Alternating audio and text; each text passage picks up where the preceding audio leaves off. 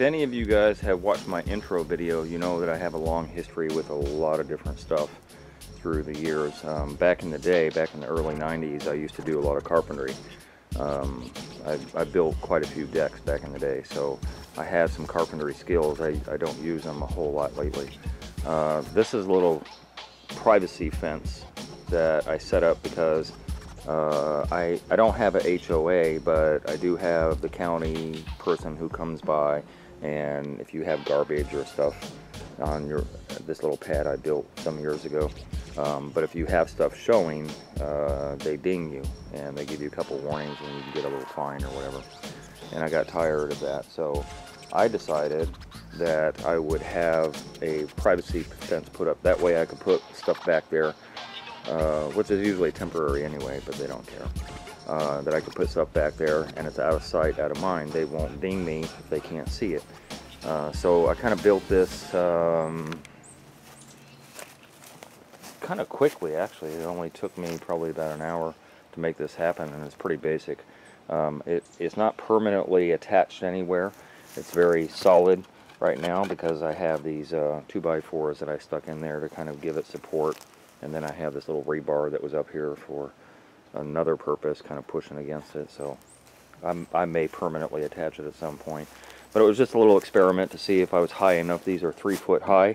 I have 6-foot dog ears that I actually cut in half because I don't need a 6-foot tall fence.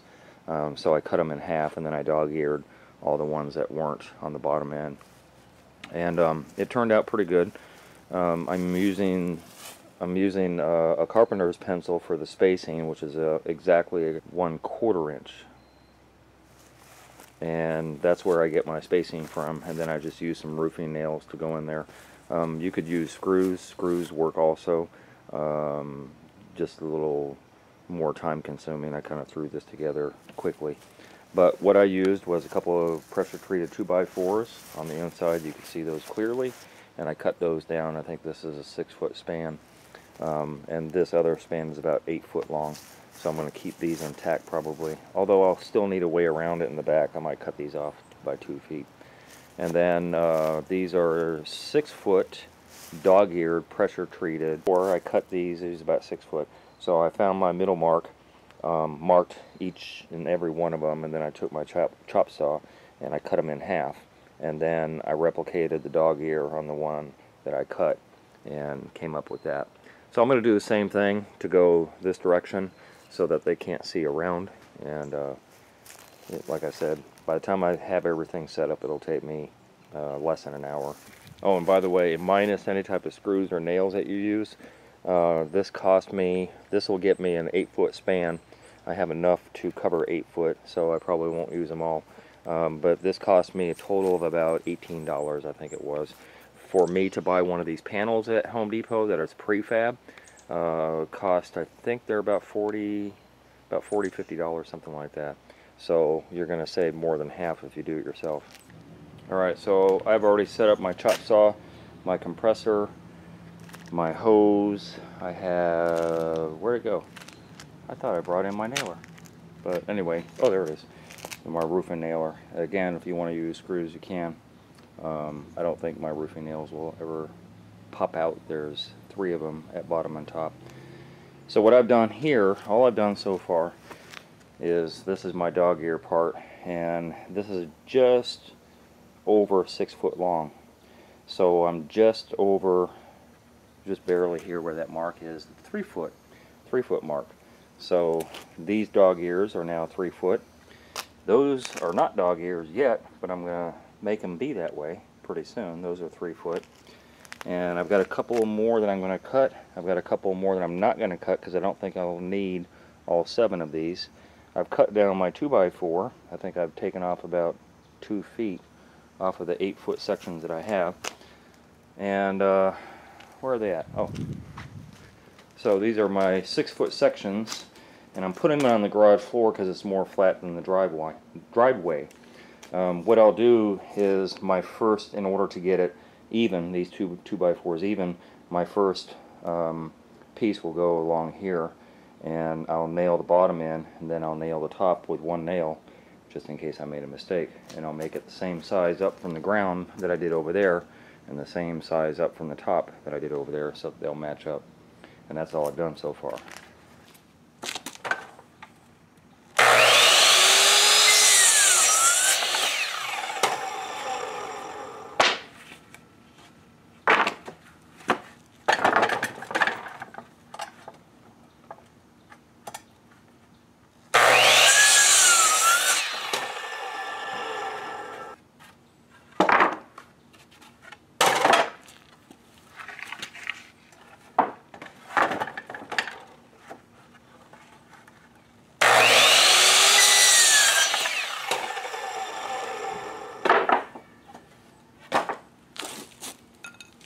So what I do at this point to make the dog ear, turn that around, I find out where my 45 mark would be in relationship to the top of the dog ear. If I were to cut these myself, this is about where I'm at. And because that's where I'm at, that's where I need to be. So I could either do a little rig setup on here, but it's just a lot easier to put a pencil mark there, so that I know that when my next piece goes up, that's where it should be.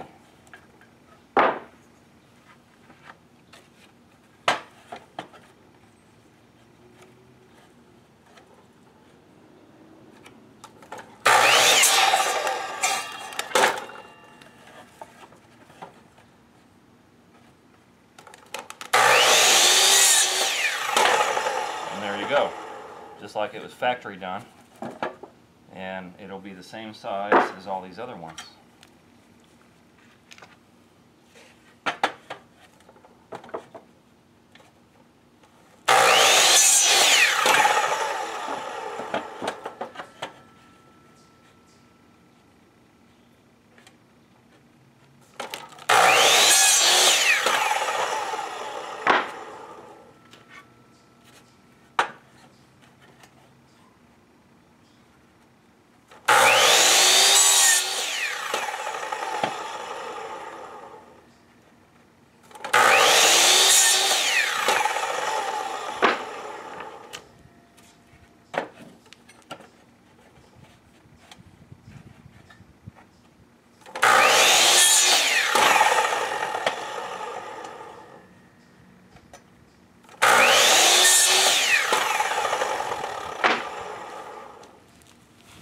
That easy. Now I have all of them the same exact cut, and I can start laying them out the way I want them.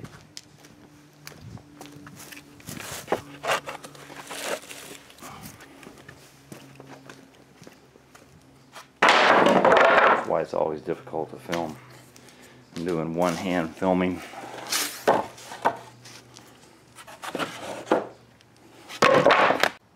So what I've done here is I went around back in the fence and I measured from the bottom of my board to the bottom of the 2x4. That part's 1.25 inches, and that part is 1.75 inches. Not from the dog ear, but from the top, it's 1.75 inches. So I know that this measurement will match up exactly. Both of these 2x4 are flush with the board, and I'm ready to start nailing. But I'm only going to do one nail start with. That way it keeps it in place, and then I can run everything along in that same direction all the way down with all of my boards. One nail. Once I'm sure that every one of these is attached where I want it to with the one nail, then I come back in with 2 more. So top and bottom, as I said, already gets 3 nails in it. And so it's just a matter of running the boards in here where I want them. A carpenter's pencil is 1/4 inch wide. So what I simply do is I bring these boards up together so they match up top and bottom. Then I just open up the gap and then close it on the pencil. Right there. That's exactly where I want it. Then, because I'm already flush down here, I can take the pencil out and move it to the top. Put it in there nice and tight with no room left over. Put my one nail in, and I just continue that process all the way down.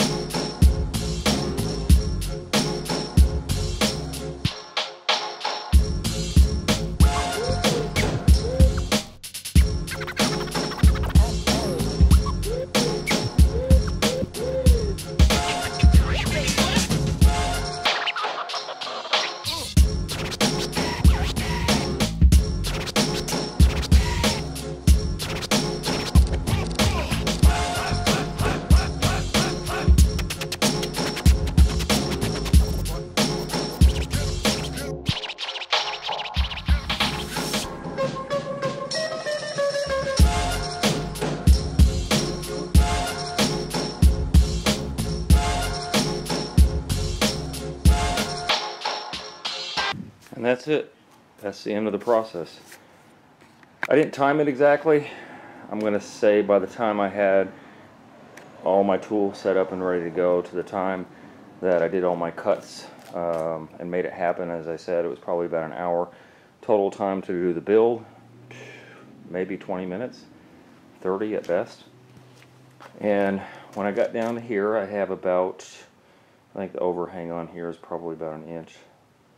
So I could opt to go ahead and cut off that inch if I want to, but in this case, that's going to be on the back end where I'm going to enter, so I don't really care about the overhang, but you could.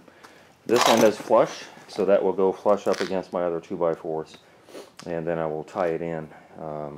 So yeah, a little panel, as I said.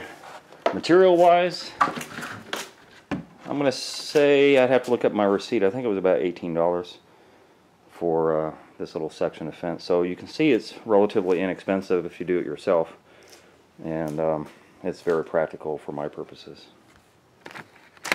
And there is the finished product. So as you can see, I have a 2-foot section in the back that I can go around, but from the street area you can't see over here, and so that's what it was about. I've got 30, I think $32 or $34 invested, and that would be, as I said before, the price of one panel at Home Depot. So obviously cheaper to do it yourself.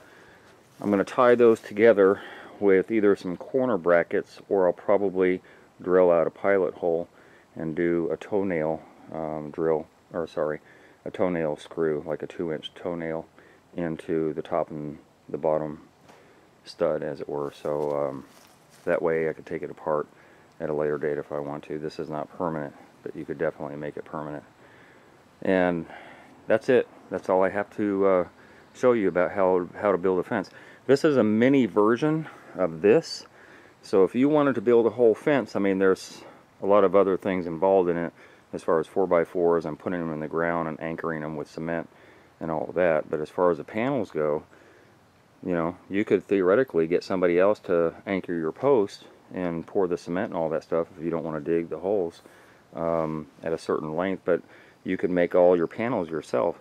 That's going to save you twice, because Home Depot's prefab panels are going to cost you a lot more guaranteed. Plus, the fence guy is not going to be upcharging you for all this material, so you're going to save for sure, and just make it a larger version of whatever you want. You don't even have to use quarter. You know, if you want to, you can get them a little bit closer. The gaps, you can get them closer, but you still need a little expansion gap in there. I hope you enjoyed that video. If you did, then subscribe. Hit that button and subscribe. I make nothing off of YouTube, so please be a Patreon member.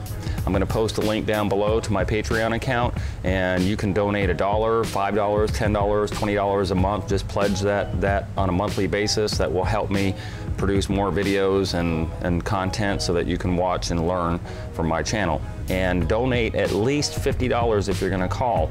If you're going to call for advice, donate to my PayPal, please. Donate first, and then feel free to call me or email me for advice. Otherwise, business calls only, please.